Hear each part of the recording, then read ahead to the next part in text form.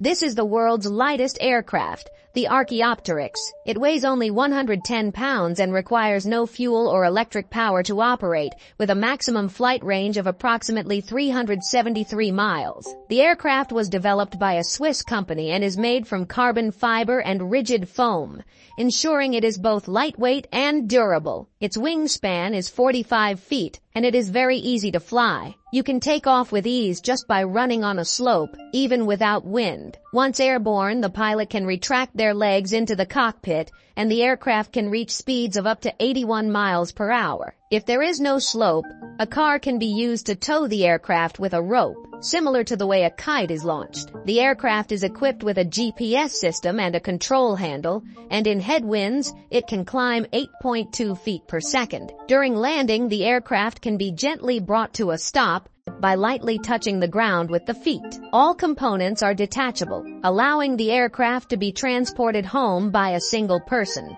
Due to its extremely light weight, the aircraft is unregulated, and an individual only needs 20 training sessions to obtain a flying certificate. Priced at around $70,000, would you want to own such an aircraft?